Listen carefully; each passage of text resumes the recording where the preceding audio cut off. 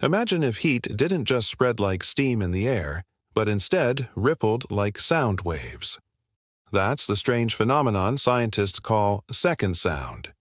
Instead of heat moving randomly around, it travels in an organized wave, almost like a whisper through matter. This happens under extreme conditions. Usually in superfluid helium or special crystals cooled near absolute zero, the temperature at which all molecular motion stops. In these states, the atoms move so perfectly that heat stops diffusing and starts flowing like a wave.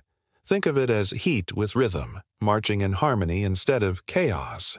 It's a reminder that even the most familiar forces in nature can still hide secrets, and this one's pretty cool. Second sound was first predicted in 1954 and observed for the first time in 1963. It's named not because it makes a sound, but because its discovery was a major shock to scientists at the time. They thought they understood how heat worked, but the discovery of second sound showed them that there was still much more to learn. Would you want to feel heat move like a sound wave? Let me know your thoughts.